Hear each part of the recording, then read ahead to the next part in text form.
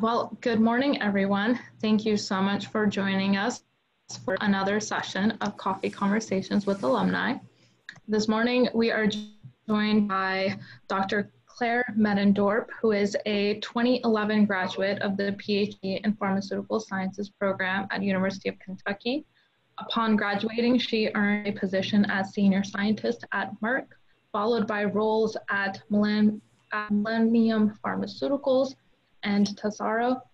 She currently serves as full scientist for Blueprint Medicines in Cambridge, where she works in formulation development on late stage and life cycle management programs. Thank you so much for joining us this morning, and I'll hand it off to Yulia. Thanks, Rupinder. Thank you, Dr. Medendorp, for joining us today and taking the time to talk about your career path and how you got where you are today. For our first question, I would like you to describe your average work day or work week and what some of the tasks are that you're working on.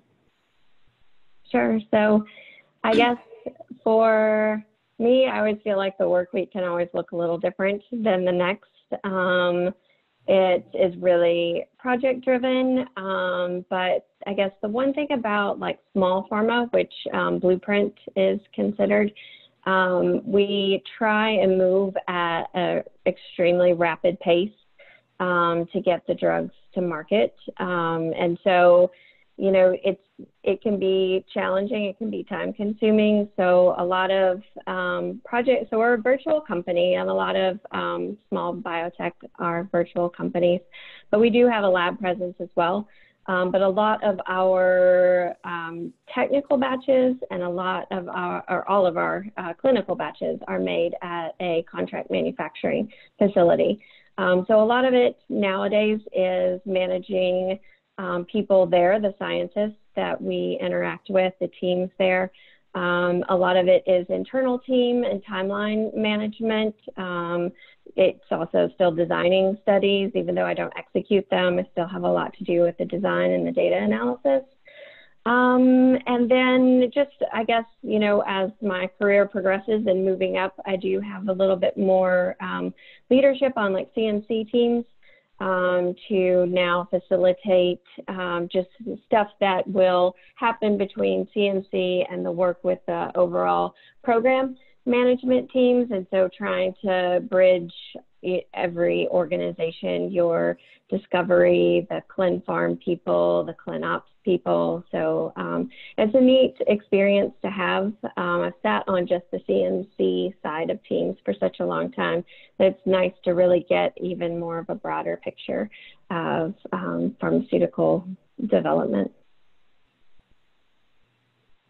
So how has that changed from before COVID to now? I'm assuming that now you're working from home, but before, yeah. How was that? Yeah. So I think being a virtual company, it's kind of easy to still maintain all of the work that we were doing beforehand. I think that we were fortunate. I know that my husband works at Vertex, and so there have been a few shutdowns at some of their sites that they do manufacturing. So I know that it is happening. It just fortunately hasn't happened to us, for them to, you know, take that 2-week period to clean, make sure everybody's safe and healthy. So we've been very fortunate that all of our supply operations have really been maintained, all of the commercial supply maintained, but I'd say it's probably challenging for others. And it was definitely challenging when China was shut down. We do a lot of work with our drug substance in China, so that we've tried to maintain supply on as best as possible. That sounds challenging, especially with travel restrictions and all of that. Can you tell us a little bit more details about some of the projects that you're currently working on? Sure. So Blueprint Medicines, in case you all hadn't seen, is an oncology company, and it works on kinase inhibitors. And so a lot of the medicines that we're developing are actually more for mutations to other cancers. So we have one drug on the market that's for gastrointestinal stromal tumors, just is much easier to say. And then we filed another NDA for small cell lung cancer and also medullary thyroid cancer. The market for the GIST is small because it's driven by a certain kinase inhibitor that we don't see a ton of mutations yet in. But that program, I'm actually working on the pediatric. This is one of the struggles to COVID. Children not getting along. But that program, I'm working on the pediatric dosage form, which is, I think, interesting in itself. It's one of the first ones I've worked on, and just challenging in that a lot of pharmaceutical companies really focus on the adult formulation, and then we try and move down to the pediatric dosage form. Okay, so sorry, we have a formulation that's developed for the adults that we're now trying to go as quick again as possible, and focus on like mini tablets or a coated granulation, something like that, that we can again keep moving forward and moving fast instead of having to develop a liquid formulation or anything like that. Then another program that I'm working on, it's a very interesting program because we've just seen some challenges with biorelevant dissolution. And also the animal PK studies gave us a little cause for concern, because a lot of the people that are going to need this medication are on proton pump inhibitors. And so it's been kind of a rush to develop two formulations in parallel. While we'd not like to develop an enabling formulation, we may be driven to that, just depending on some of the other studies that are happening. And then, as I said, I get to lead the CMC for another program, which falls into another RET inhibitor for non-small cell lung cancer. And then other than that, I have a couple of people that report into me that do a lot of the pre-formulation work that we have there, solid state characterization, helping with GLP tox, vehicle formulation development. So it's so nice to work at a small pharmaceutical company, because you really get to wear a lot of different hats and just get to see a lot of different areas of development. Yeah, we've been hearing that a lot from alumni, how the difference between big pharma and small pharma. It's one of the things that comes up most often. So since you just mentioned people reporting to you, what's the background of the people in your team, and what are some of the skills that people need to have to work on a team like yours? Sure. So the people that report into me have more of actually a chemistry background. The girl that started working with me initially, she's an organic chemist by training, but she also spent some time in parenteral development at Catalent in San Diego. Then we've had another girl just recently join us that actually had a contract position at Novartis that was kind of doing the same pre-formulation work, but again, has more of a chemistry undergraduate and master's degree. Sorry, you guys are going to get to meet Taylor too. Other than that, so for skills, I mean, in the pre-formulation area, it's been really nice having someone that at least had a lot with the parenteral development. She's been great at developing a lot of the GLP tox formulations. Sorry, guys. It's nice to have the organic chemistry side, because that was never really one of my strong or passionate areas of learning and research. So she brings that really nice organic chemistry side to things. Then I guess for the other people that join our group, what's challenging for small pharma, and especially for us, we have a smaller group of people, is you do need someone that has at least 2 to 3 years of experience already working, usually with a CDMO, or at least developing formulation or a process.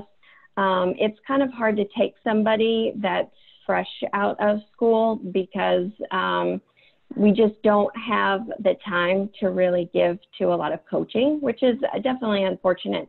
So I think like the better area to break in through is more of that pre-formulation side for small, well, at least for us at our company.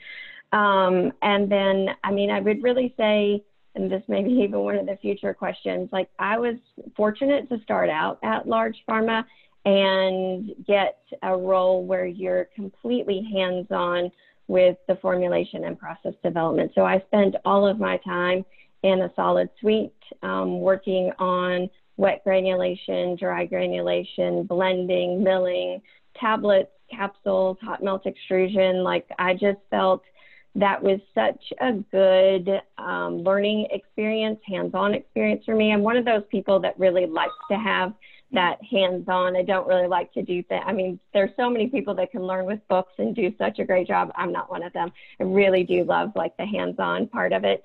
So I would say for me, that was like one of the best experiences because I got to see, got to physically touch and figure out like what the challenges are, what the process parameters are that are really important, do a lot of statistical modeling, design of experiments, just so much hands-on stuff that has really helped me now manage those contract manufacturing facilities because I feel like I can have more of that technical conversation. I understand the equipment a little bit better, which I like to do. I think my engineering side comes out more because that was my undergraduate degree than probably all of my pharma students learning at Kentucky, which is fine. It was still good. I needed that. But I really do like that late stage engineering, all the equipment and stuff like that. So what then encouraged you to switch from big pharma to small pharma? Well, I guess so. My husband got a job at Vertex, and so the family moved to Boston. And I did not. We kind of wanted to separate then. He had also worked at Merck. So I interviewed at Millennium, which at that time was still just a subsidiary of Takeda. It hadn't fully integrated at the time. So they were still small, but they had a product on the market. They had several moving through the market, and they still had the backing of Takeda, and they also had labs. So I was still able to like bring some of that large pharma and in-lab experience to kind of get my foot in the door there as well. And then they still had that virtual component, though, where all of the clinical manufacturing was made at contract manufacturing facilities. So it was nice to kind of still have my technical background, but then also start to manage other people outside of the organization. And then I think just as I got more experience in the late stage and felt more confident in what knowledge I did have and what I was capable of doing, I then just looked at Tesaro for another opportunity to take a molecule that was post the registration. So you need registration batches made that get set up on a 12, well, much longer stability, but you usually need 12 months of stability in order to file your NDA and your MAA. And so that was kind of like where my niche was. And so I went there to kind of just see what all I could do for a much, much smaller. We had a formulation development group of 3 for solid oral. So very, very small from where I was coming from. And then just as a career gap, I really wanted to get that early stage experience, kind of head back more towards my PhD roots and do some pre-formulation and early discovery work. And so Blueprint was my next opportunity. And so that's where I've landed now. So what skills from graduate school have prepared you best for your position?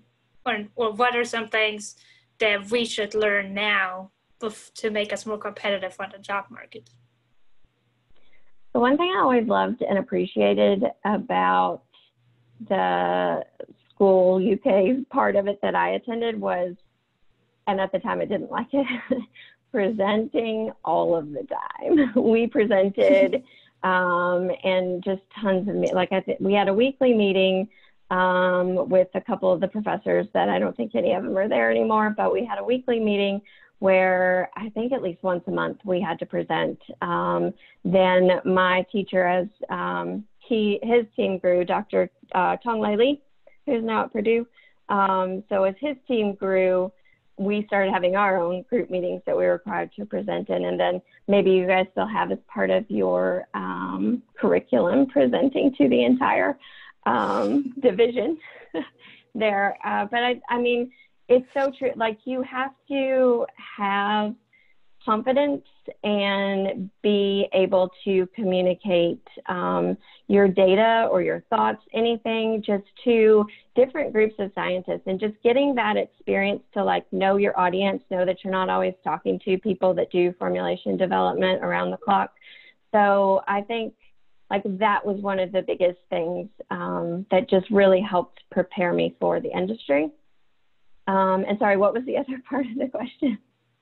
Yeah, what's a skill that we should learn now to make us more comfortable? That was a tough one when I was looking at it, because everybody's kind of different. And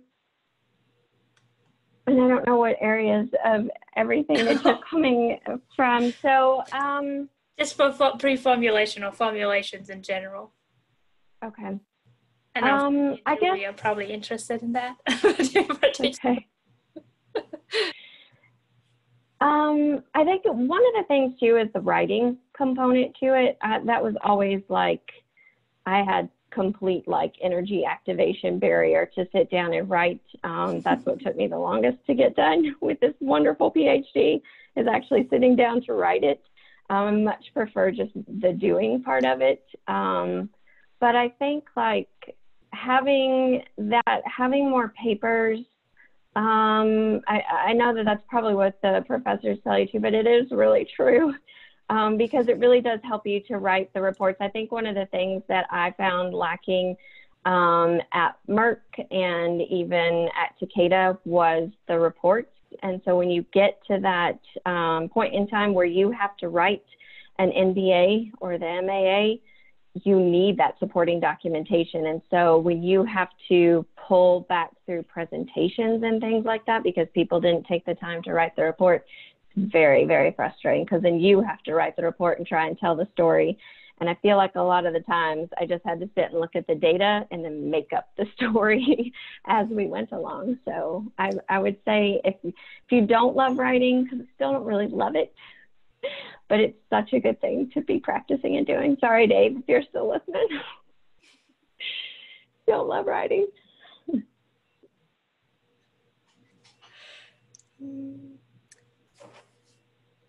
How has your work-life balance evolved throughout your career, and especially with the changes from big pharma to small or smaller pharma? Yeah, that's definitely a tough one. So I have at Tesaro and at Takeda, being in life like that later stage in life cycle management or doing all of the validation, you do spend a lot of time traveling and going to the CDMOs in order to oversee the manufacturing. I mean, the registration batches, your clinical manufacturing batches, your validation batches, they're pretty much the most important. I mean, you'd never want to fail any of those batches. And so we typically we don't necessarily have to provide oversight on all of the clinical manufacturing, but registration, you're there the entire time, and validation, you're there the entire time. So it's nice when some of those places are here in the US, but a lot of the times they're also in Europe. And so it's definitely stressful to have to travel all the time, and also to have little kids. And to be honest, that's kind of why I did take the Blueprint job too, because I was doing a ton of traveling and not a lot of time at home with the little ones. So I think the larger pharmaceutical companies, while I did some of that, you have a longer timeline too to do development. And so you can really work to answer a lot of questions, and you can do it in-house. You don't always have to rely on the CDMOs to do those for you. So I think, yeah, each individual person, you have to just ask yourself really what you want to do, what you want to get out of things. I loved that I got to travel, and not that I necessarily got to see a lot of places, because you do spend a lot of time in the manufacturing suites. But again, like I said, I love the hands-on stuff. And while I can't touch anything, I love being there and just seeing how things are going, making sure that everything is going right. The smaller pharmaceutical companies aren't really going to afford you a lot of that opportunity necessarily to have complete work-life balance. It ebbs and flows though too, but I love being busy, and I love what I do. That's, I mean, one of the most important things as well too. And also, I mean, just getting to show your kids like how dedicated and how medicines can change people's diseases and things like that. So it's to each their own, but definitely you're going to get a little bit more life work balanced at large pharma. Is it just maybe also because you have a bigger team and you can distribute things, you don't have to do everything yourself? It's team and it's time. Yeah, they don't. So while large pharma, I mean, I worked there, I wouldn't trade it for the world, and lots of good medications coming out of them as well too. But you just don't. You have money backing you, and so you're not relying on investors. So when you're doing that, you really have to rush to market the best product that you can, and they just don't have to do that.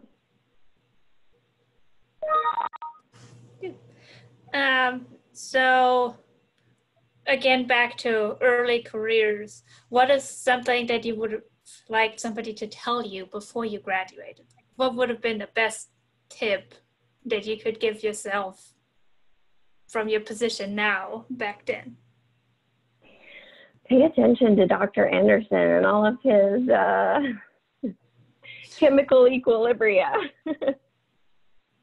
I guess he's probably not teaching anymore, but that class, yeah. I mean, that's for pre-formulation, and just, I think I didn't have a lot of that appreciation of the biorelevant, the animal PK. I think I've gained a lot more of that over the years. So if I could have spent a little bit more time trying to understand like some of the DMPK, I think like at least for us or for me, I got maybe 1 or 2 classes on it with Dr. McNamara, and then that was it.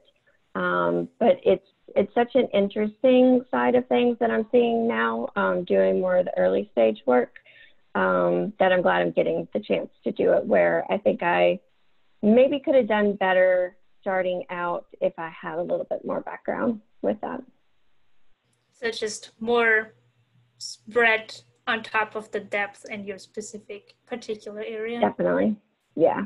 Yeah, that makes sense. I think we have this intro, I don't know what it's called now. When I took it, it was called Intro to Farm Sci, where you get a little bit overview of everything, which I thought was helpful. Yeah, they changed the name so many times that I can't remember what it's called. Of course. Yeah. So what type of, or are there any entry-level positions specifically at Blueprint or in small pharma in particular, or is that more difficult for people straight out of graduate school to get into compared to big pharma? Yeah, I think it probably does vary, but at least at Tesaro and Blueprint, it would be a really tough sell to take someone fresh out of graduate school, unfortunately. Yeah.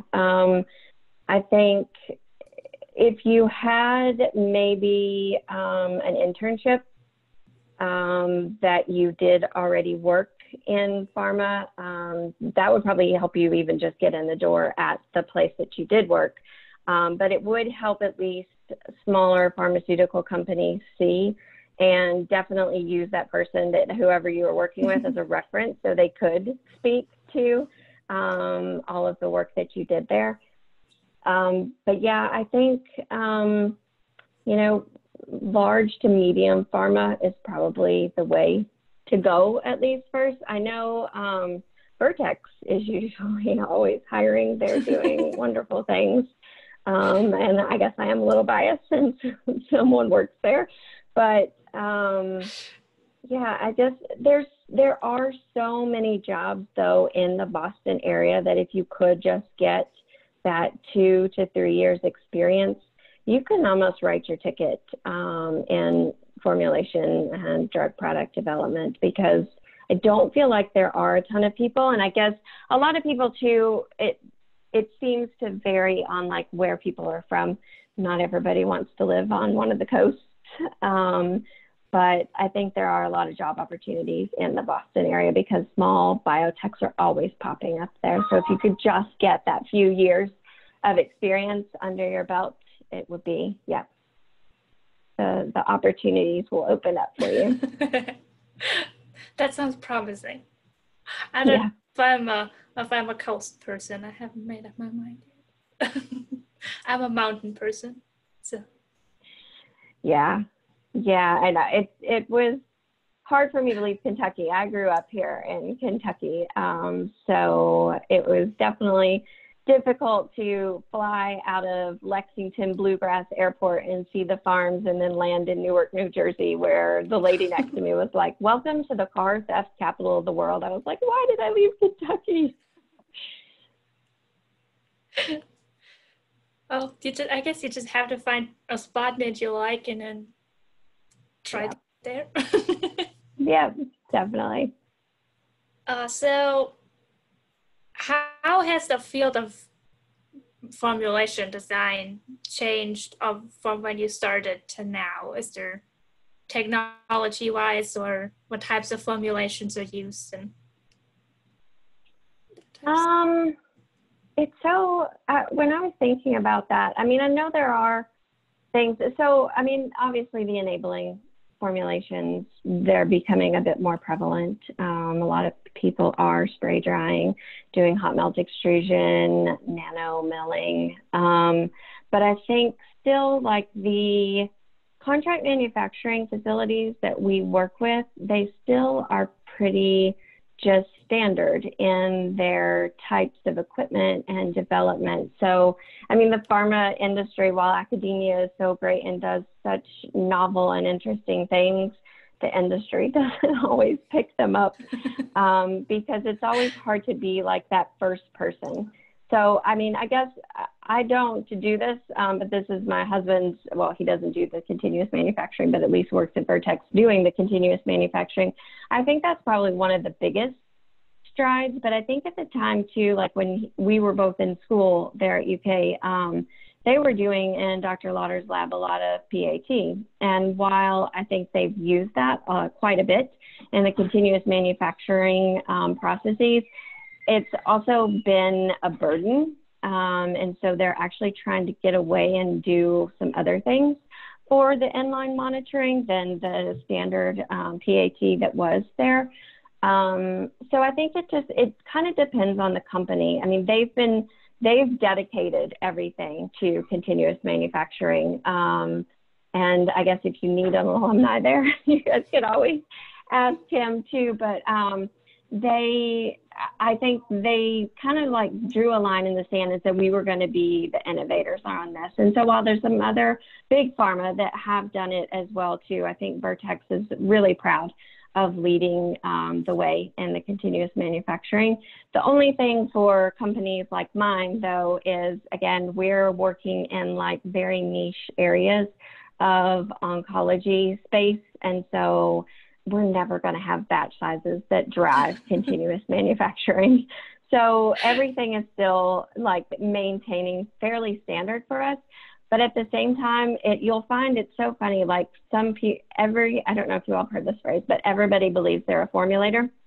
So every department, every area, they will think that they understand and know formulations. And just to give one example, we have the product I said we had on the market for GIST.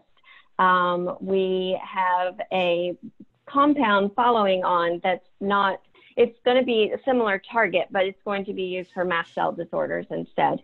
And so, you know, everybody's like, well, you've already got a tablet for this one. Can't you just make a tablet? We're just giving you another drug substance. And we're just like, head smack, like, it's not how it works. And so it's so funny. We were like, okay, this is what we'll do. We'll try and measure all of the physical chemical properties. If they match up to our molecule that's on the market, we will start there with the formulation. It has been a nightmare. Even though the physical chemical properties have been somewhat similar, it is not manufactured the same. The drug substance is more hygroscopic. We're having that's the one that we're having issues with some of the performance in animals and the PP, and we're just like, it does not work that way, people. So yeah, I think even though you say like things do stay standard, it isn't, it's not. Like each molecule is its own beast. Yeah, that makes sense. So what are some of the key turning points or obstacles throughout your career that steered your decision making and switching jobs and that type of stuff? And what were some of the input maybe from mentors or other people that have helped you figure out where to go and what to do? Yeah, so I give my husband a lot of trouble about leaving Merck when he did, because I just tell him all the time, I'm like, I only needed one more year and I would have just even known more about all of the equipment and everything that I was working on. But at the same time, I got to work with a man there that actually, he's a Wisconsin grad back when Dr. Bummer was finishing his degree or postdoc there. And so we kind of hit it off, which is having that connection. But then later he ended up becoming my boss. And it was a good mentorship in that, like, he was also still searching for certain things in his career. And he was just one of those people that could really identify like gaps that you have too, and like really be good at mentoring to those gaps. Like trying to find, we give him the hardest time when he'd show up at mine, and the girl that worked in my office's door, he'd knock on the door and we'd be like, career development opportunity, Ray? And he'd be like, I was thinking. Like he would always, but he really, like, he always tried to find something he was always working to develop people. And that Dr. Bummer, I think, was that way too. Like he was just so good at finding people's strengths and their weaknesses and trying to like work and navigate both of those. And so having somebody like that, I think, is really good. So I don't work for him anymore, but we talk almost monthly to just kind of check in and be like, and when I wanted to move from Tesaro, I was just like, Ray, this is my career gap. This is it, right? And he's like, yeah, this is it. You need to either do this or you got to do this. And so I was like, okay, well then I'll go this way right now. So, I mean, people that you can really talk to about those things and are for no reason at all really invested in like you, it's really nice to find someone that you can rely on and trust for things like that. How do you find that person? Yeah. So I mean, again, it's up to each individual, and we you guys have heard of the Myers-Briggs, but at Blueprint we take the Insights course. I don't know if you guys have heard of that, but it's color blocks, and essentially everybody has a way that they will work. It's similar to Myers-Briggs, but instead it's just colors. And so a lot of us, being a pharmaceutical company, the color blue, which is liking data, needing to analyze things like order and structure and things like that. But I think, don't ever let like any concern you may have about like not knowing certain things and not wanting to ask the question, like just, I'd say if you can, you're not always going to have the best boss either. I've had a couple of cruddy bosses as well too, but finding that person at the company that you can talk to that maybe, so for instance, if it's not where this guy actually started, he started in formulations before I was there, moved to analytical. So when I started there, he was actually in analytical. It's nice to find those people in other departments at Well. It doesn't have to just be your boss, because then you even get to learn like other areas by talking to them. I'd say companies too, when you kind of go for interviews, what you may want to just ask as a question is about maybe some mentor programs, because each company will be different. And I think a lot of them actually do have some mentoring programs.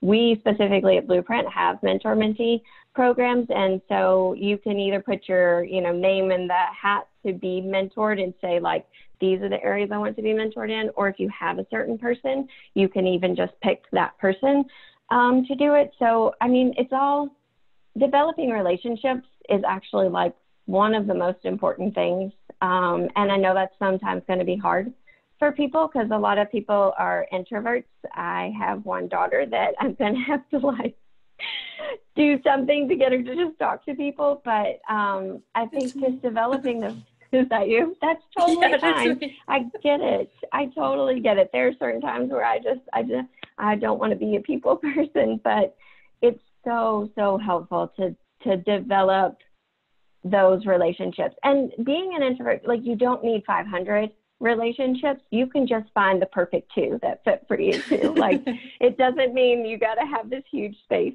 of relationships, like finding those key people. And also find, I guess, like leaders that you can kind of read and see, people that are leading teams, people that lead a division, or people that just maybe like you can recognize maybe that knack for going to be a leader someday. I think those are probably like some of the good ones to get some mentoring from. That's good advice. Yeah. Are there any questions from the audience? Just put them in the chat box or mute yourself.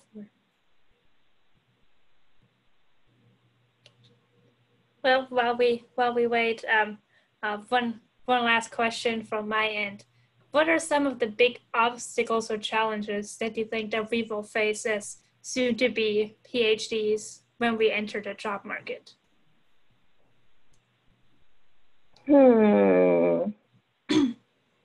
I guess, I mean, I don't really know right now with COVID how many people are doing a lot. I mean, I know we do some hiring from time to time. People aren't relocating right now just because, I mean, we're all working from home. But I don't know. You may not, like I said, you may not always have a boss that's perfect. It may not be starting out either like the perfect job that you've been looking for, but getting your foot in the door, gaining the experience that you can, absorbing and learning everything that you can on the job, and then starting to look for something better. I think, I hate to say settling because it's not necessarily settling, but you can learn something from every job if you want to. That's true. Yeah. Even a bad experience is an experience and you learn something from it.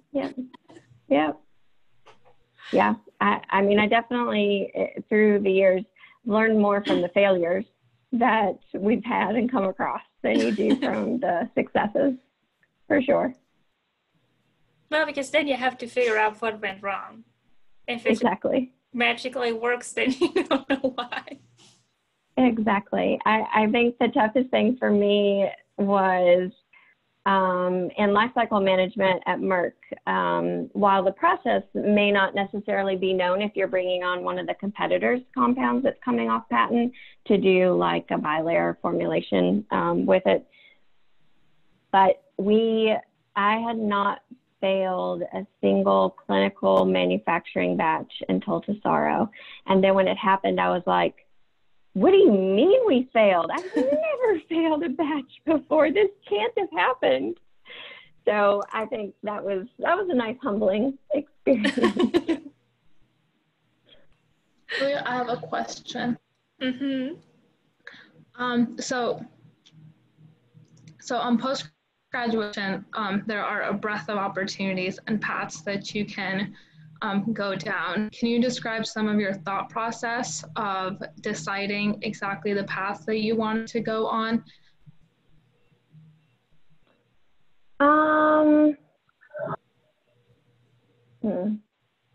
Can you say the first part of the question again? Sorry. So in post-graduation, and like I'm specifically in like pharmaceutical sciences, there are many routes that we can take, either government, industry, academia, small, big. The opportunities are kind of endless with our degree. Mm-hmm. I wanted to know, how did you decide which path fit best for you? And what were possibly some tools that you used to navigate the fields and yourself and the values that you have and how those fit in with your career?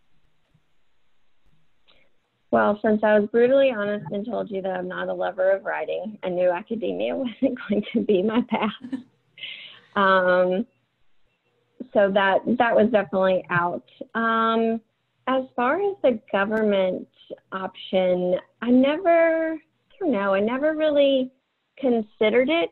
And I think if it was something that I was a bit more passionate about now, I think having more experience at a pharmaceutical company would probably help me do a better job with the government, because you really know the struggles, you know more of like the reasons for doing certain development paths.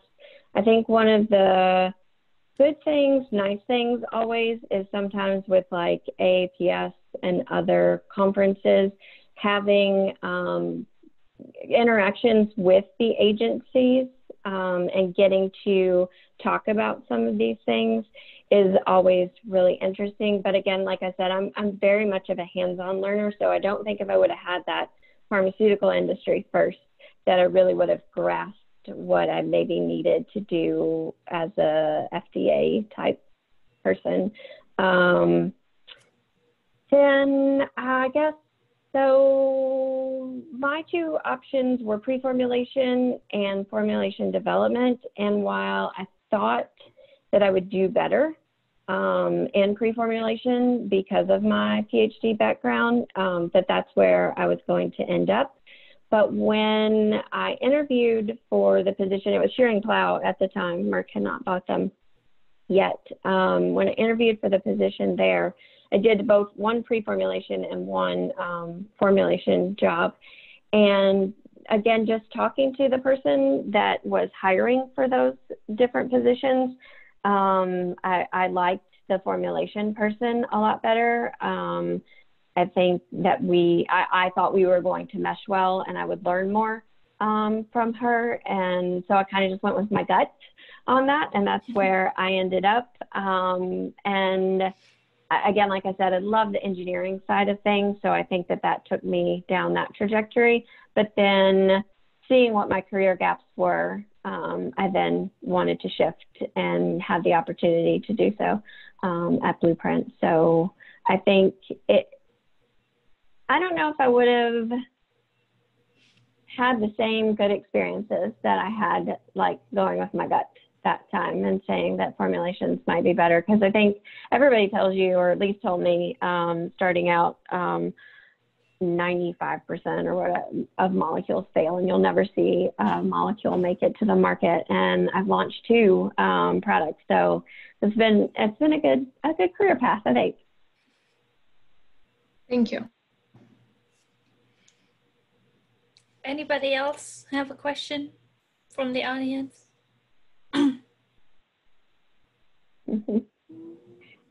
We're quiet today. Don't be shy.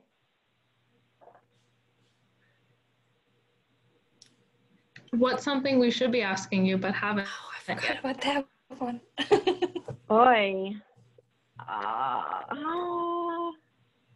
Flipping it on me. Darn. I don't know, you guys had really good questions. I feel like I was able to convey most of the things. I think, I mean, everybody has like kind of ideas of what they want to do and their career paths. But maybe just don't be afraid to step outside of the box and try something different, something new. Because I think that's afforded me more opportunities, is to take some of those chances and finding the right, like I said, finding the right mentor to do some of those things has really been helpful. Because I mean, at least with the one that I spoke to you guys about, from time to time, he's gone on to do some interesting things and leading just CMC group of one, which is himself. And so just talking to him, it's kind of something that I aspire to, but at the same time, it's also terrifying because, like I said, I don't love organic chemistry.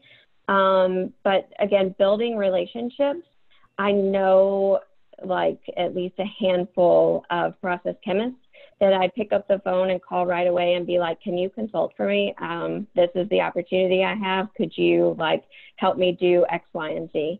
There's a couple of analytical chemists too that I would feel so comfortable with calling. So I don't feel anymore like I have to know everything to be able to make that leap. It was more making the right relationships, meeting the right people that I feel confident in using as consultants to be able to do those other areas of development that I have enough knowledge to guide maybe a CDMO of where we need it, but I don't have the technical background if things were to go awry.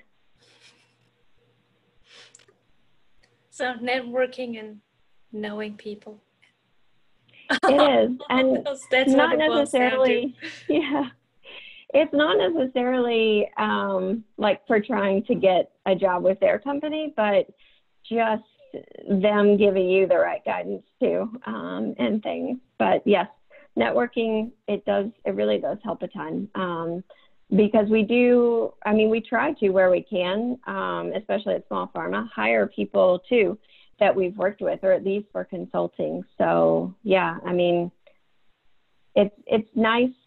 Just this, I guess one thing, the pharma industry, it's not really that big. So wherever you can, try not to burn any bridges. We'll try our best. No pressure. No, I'm just kidding. Well, thank you so much for your time this morning and answering Yeah, of course. our million questions. This was very informative, and hopefully we will be able to meet you in person someday at the college, hopefully soon. Yeah, that would be great. Yeah, and I know Katina has all of my information, and maybe Julia, you all do too. So if anybody wants to reach out, definitely email my work account. I see those emails a lot more. I may be slow to answer, but I do see those emails come through. Thank you.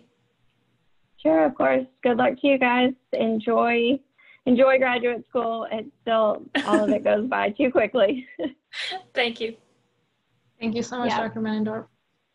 Have a good rest of And your day. please call me Claire, you guys. Okay. Okay. Bye. Bye.